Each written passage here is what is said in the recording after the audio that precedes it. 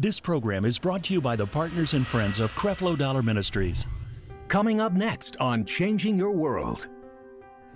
The Word of God and everything can be going on around us, and that the power of God and revelation and insight, understanding, and you know what? We can be totally distracted by what's taking place because we are being pulled away by the cares of the world.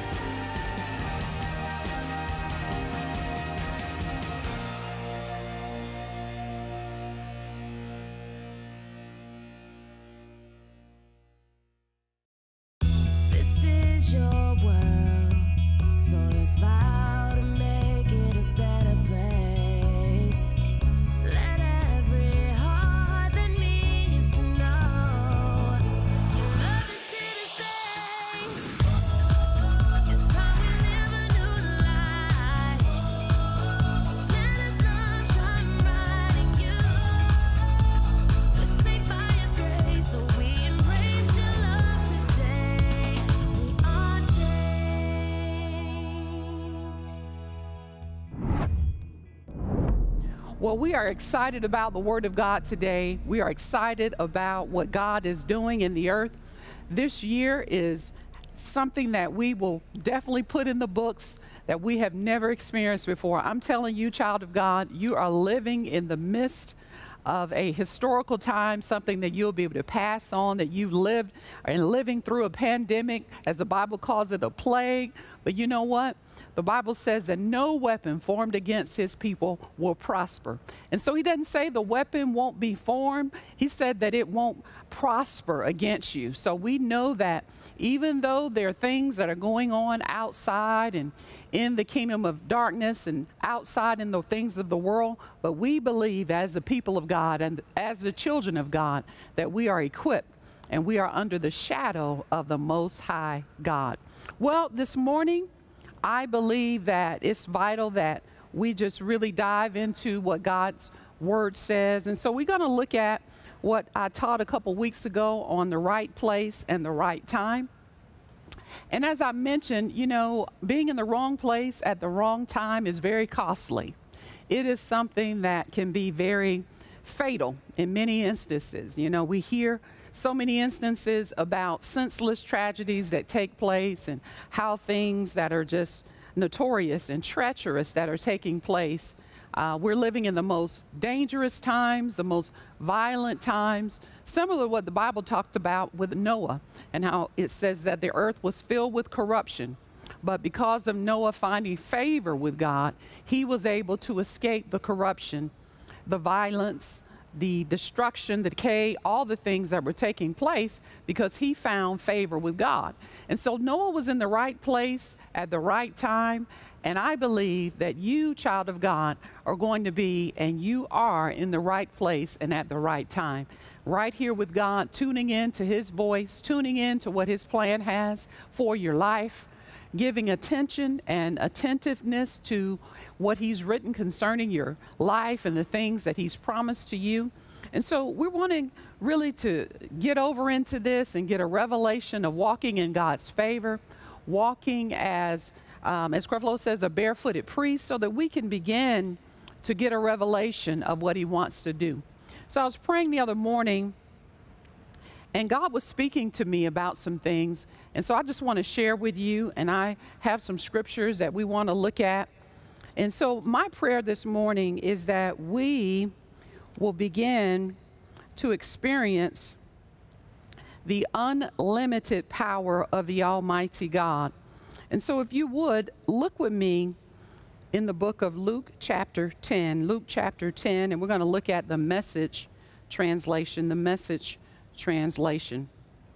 Because his power is present today to do so many things in our life. So we're going to look at a few examples here of people who have experienced being at the right place and at the right time, and how their lives were changed, how they experienced the favor of God, how they were elevated, received preferential treatment, they were preferred, they were esteemed, they were regarded. All those things happen when we understand that we will be in the place where God has destined us to be.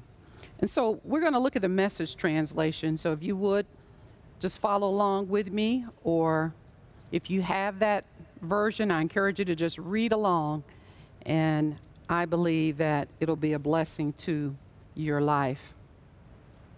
We'll start here in verse 38. The Message translation, verse 38.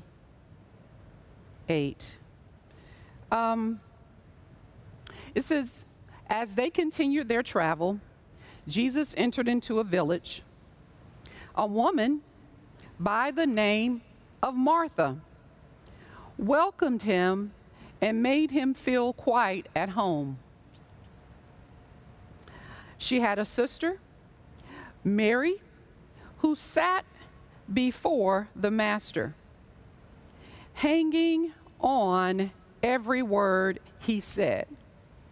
I love that about Mary, the fact that the scripture describes her as hanging on every word that Jesus said. You know, that's a great adjective. That's a great description for someone's life. I don't know about you. I want to be one who hangs on every word of God.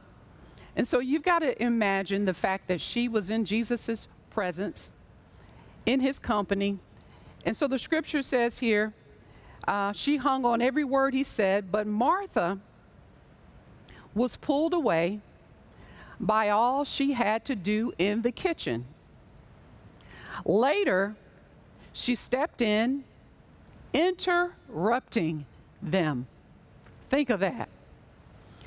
Jesus is in the room doing what he was designed to do, I'm sure imparting, sharing the word of God, discipling, tutoring those who were in his presence, Mary and the others.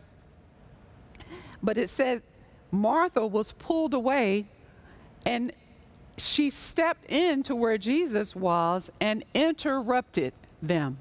I don't know about you, Martha, I wouldn't want to interrupt Jesus.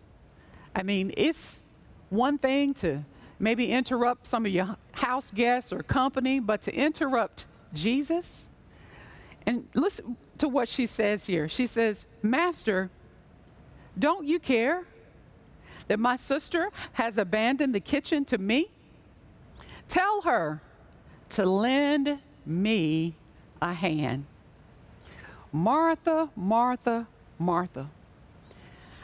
I think we have to recognize and we have to pray that we don't become Marthas where we're in the wrong place at the wrong time. Because here is Jesus in her home, right in, I imagine, her living room or den or whatever. And this is the King of Kings and the Lord of Lords. But she was more pulled away and distracted by what was going on in the kitchen. Maybe, you know, washing dishes or sweeping the floor, or maybe she was cooking, or to the point where she, the scripture says, stepped in while Mary and the others were hanging on every word that Jesus spoke, to the point where she says to Jesus, don't you care that she has left me or that Mary has abandoned me? Tell her to lend me a hand.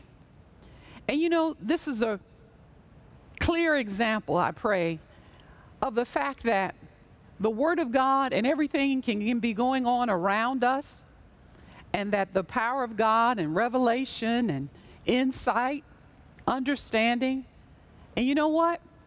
We can be totally distracted by what's taking place because we are being pulled away by the cares of the world, carried away by maybe, the activity or the busyness in our lives, that we miss what Jesus is saying.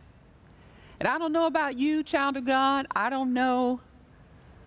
And I pray that's not your testimony, and certainly I don't want it to be mine, is that I want to be right where the wisdom of God is being poured out.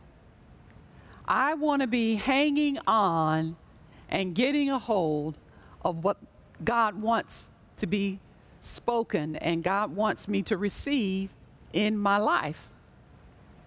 And so,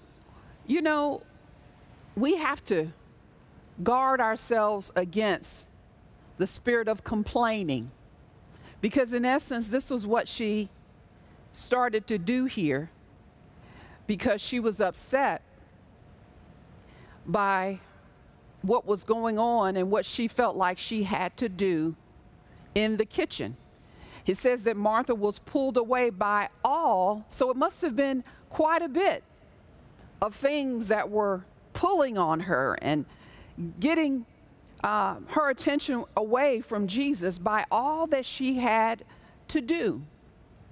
And so we have to be mindful of the spirit of complaining. I thought about that this morning, because what that does is it limits God's ability to move in our lives. We can be in a place where God is moving, the wisdom of God is flowing, revelation, insight, all these great things are happening.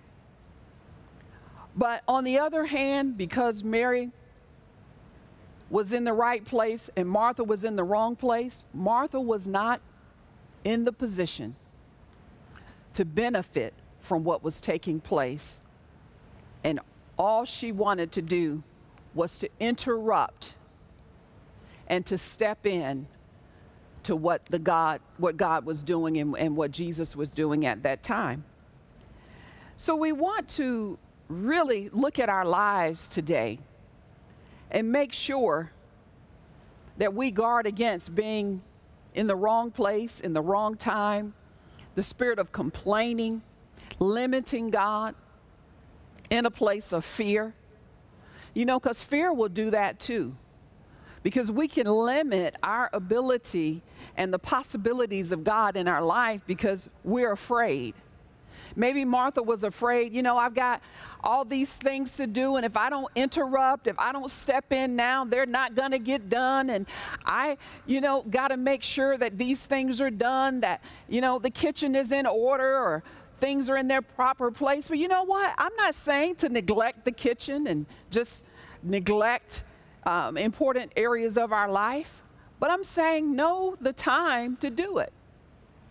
And that takes wisdom, knowing where to be and at the right time to be there. Because as we read in the scripture, it wasn't the time to be in the kitchen, Martha. It wasn't the time to interrupt, of all people, Jesus, and to step into his conversation. And so she lost sight of what she was supposed to be doing at the time. And then consequently, she felt as if she was alone and that Jesus had abandoned her and that her sister had abandoned her.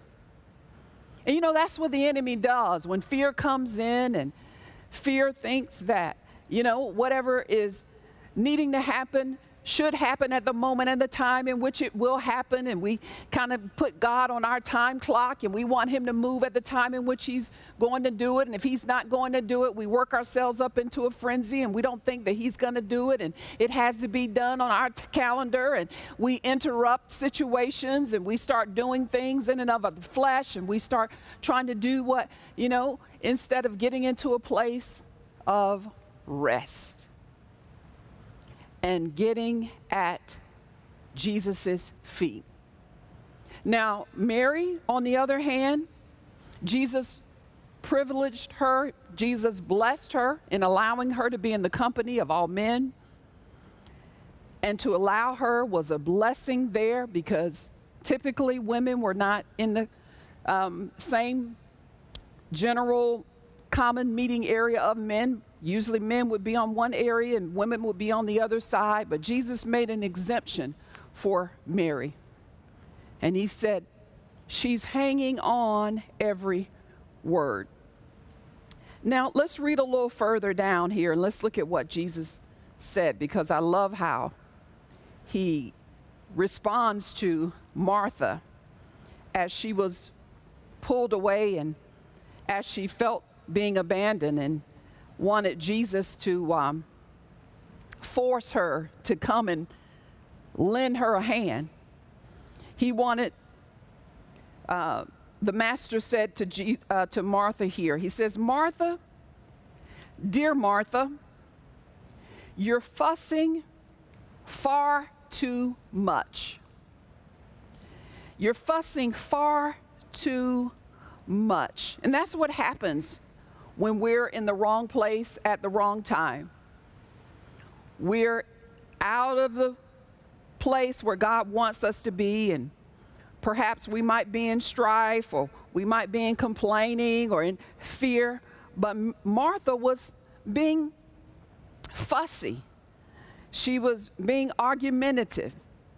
He says, you're fussing far too much and getting yourself worked up over nothing. I love that. When we're not taking out the time to get in the presence of God and spend time with Him, it's so easy to get fussy. It's so easy to get worked up over nothing, because we're not tuning in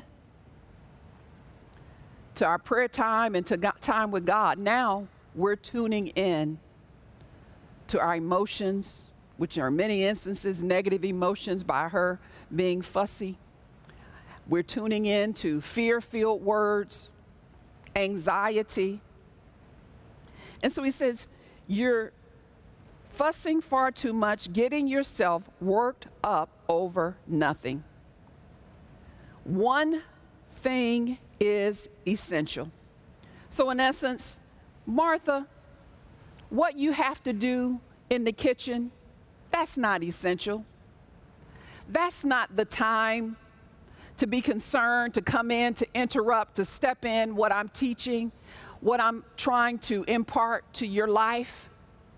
One thing is essential. And you know what that one thing was? It was getting a hold of what Jesus was saying and knowing where to be and being at the right place at the right time. And so he tells her, he says, one thing only is essential, and Mary has chosen it. So Mary chose to be at Jesus' feet, as one translation. Mary chose the right place at the right time. It's the main course, the scripture says, and won't be taken from her. And so I love the fact, because we read on, and for the sake of time, I won't read on, but it goes on and describes even how when their brother Lazarus passed, and the scripture says that Mary and Martha, they went on ahead to, check on their brother, and how their reactions were totally different. Martha was still in a place of anxiety, panic, but Mary, on the other word, she responded in a total different way. The scripture talks about how she waited and acknowledged before she went ahead to visit and attend to the situation. I get the sense that as a result of the deposit that Mary made in her life, if you read on, you'll see the distinction, even how they responded in the midst of tragedy, in the midst of loss, in the midst of grief. You know why? Because of the word that was deposited, and because of Mary carving out the word and knowing the importance of the word and being favored with the word. And that favor caused grace to come over her life, and that grace enabled her to deal with the situation. Now, who's to say that Mary would have not helped out Martha? We're not saying that, you know, they may have had something going on as sisters or siblings, but you know what? That's not the issue. The issue is Mary knew what was essential, and as a result, she was prepared for the circumstances of her brother Lazarus passing on and everything else that needed to be done. So Mary might have said, you know, Martha, I'm coming. I'm not abandoning you. I will assist you. But you know what? It's the time to do it. The scripture says in Ecclesiastes chapter 3 that there's a season and there's a time to everything. So we've got to know, and we have to ask the Lord to show us the time so that we're in His time and we're moving as He desires to move. And then we can begin to be where He wants us to be. Because there's a time to every season. There's a time to, you know, go in the kitchen. There's a time to hear the word of God. There's a time to lay at Jesus' feet, to hang on every word. But we've got to know, and you know what? That only comes by spending time with the Lord. And so every day, I don't know about you, I want to be where God wants me to be throughout the day. Because if I'm allowing my day to be ordered by Him, then my day will be conducted in a way where He's able to direct me. And the scripture says, if I honor Him, and then in all of my ways, I acknowledge Him, that He will direct my path. So we just have to honor Him. And we have to give Him the regard, give Him the authority to speak into our lives, to carve out, not get so busy. And then as a result, we're fussy, then we're complaining, then we're thinking we're alone, that it's, you know, no support, no help. But no, it all started because she was out of place, and she didn't make it essential to receive the word of God. And so these are things that are very practical, and perhaps that we should make sure that we guard against the spirit of complaining, and that we understand, even as the scripture talks about minding our own affairs and minding our business, and not being a busybody, but understanding the business that is important to the kingdom of God and the other busyness that we should do. And like I said, we're not saying neglectful, you know, not to attend to domestic affairs. Certainly not. I believe in the kitchen and doing dishes and laundry and anything else that needs to be done. But you know what? It's the time. It's when. It's knowing and being led. Those are the key things that I want us to look at today. These are the key things that I want us to look at today. So we have several scriptures and several people that we can look at and different examples, because we are in the midst of one of the busiest times, and as believers, we must immerse ourselves in the Word. There are many influences in the world that compete for our attention. The cares of this world, the Bible says, will choke out the Word. The cares, the anxiety, the fears, all the things that are going on around us. These things have the ability to influence our minds, influence our thoughts, to overcome us, to overwhelm us. But you know what? We cannot allow it to crowd out and to keep the Word of God from being harvested and bringing forth fruit in our lives. Are you at a crossroad looking for direction on which path to take? God seeks to give you divine direction and guide you to His best for you. In her life-changing series, Right Place, Right Time, Taffi Dollar takes us through the process of receiving direction from God and understanding how decisions give way to our ultimate destination. We have to make up in our minds, when we're in the right place at the right time, the favor of God will show up and will show out in our lives. And the glory of God will be revealed and cause us to be elevated and to experience His goodness on our lives. We got to stay positive. We've got to stay in faith. We've got to be steady. We got to be patient. We've got to be optimistic. Call or visit the website on your screen and get all 4 messages today for a love gift of $25 or more and rise above your circumstances. Trinidad and Tobago. The 2021 Virtual Change Experience is coming to your home.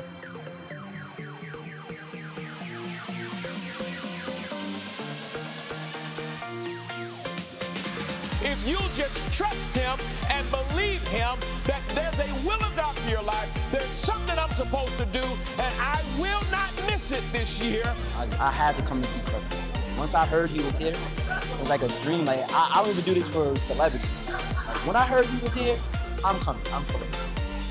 You will be satisfied. God's got your back. There's profit in serving God. Tell all your unsaved relatives.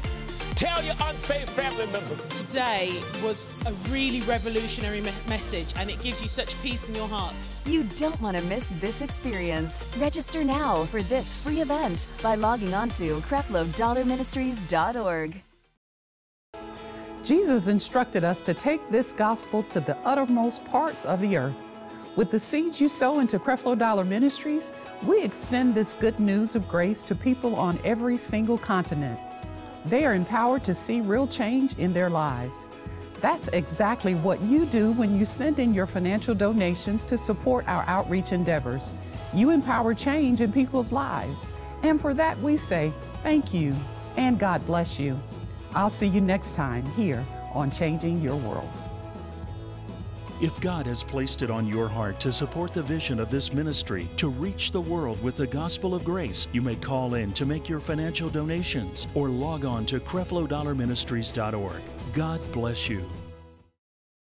Join us online as we bring you praise and worship from the World Changers Church family and the Word of God from Pastors Creflo Dollar and Taffi Dollar. For more information, visit us at creflodollarministries.org. Because of you, Creflo Dollar Ministries is providing a new understanding of grace and empowering change in the lives of millions of people every day. Thank you, partners and friends.